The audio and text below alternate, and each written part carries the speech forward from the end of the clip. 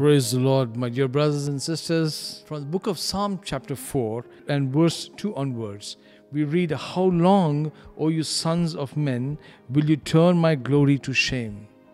God is speaking to us this morning. He's asking us a question. How long, O you sons of men, will you turn my glory to shame?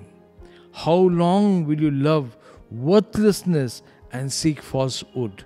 But know the Lord has set apart for himself him who is godly.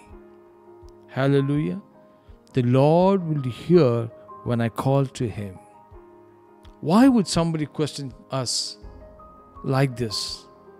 It is only when we have concern.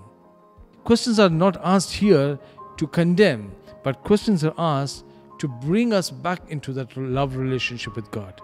So God is saying, how long, O you sons of men, will you turn my glory to shame? Because we have been very busy in self-glorification, feeding into our ego and our pride. And by doing so, we have troubled the heart of God. Whoever is listening to the word of God this morning, God has set you apart, my dear brother. God has set you apart, my dear sister, this morning. He has set you apart for what? For himself. Let's examine our lives and look at things that has caused us to walk away from God. It could be a friend, it could be a television program, it could be a meal, it could be an outing, it could be anything at all. If God has called us for a purpose, and we have to be focused in that calling.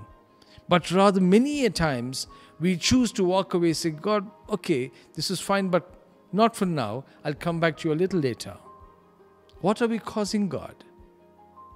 We are hurting his heart. We are breaking the heart of God. Let's examine our relationship with people. What kind of people that we are relating ourselves with? Are they godly people or are they worldly people? Because worldly people will always try to drag us into the worldly things. Godly people will always try to get us into the presence of God. Let's pray. Father, although we are living in the world, we are not from this world. Because you have called us into your heavenly kingdom. We are citizens of the heavenly kingdom. Help us, Lord, to identify the things that causes us to sin.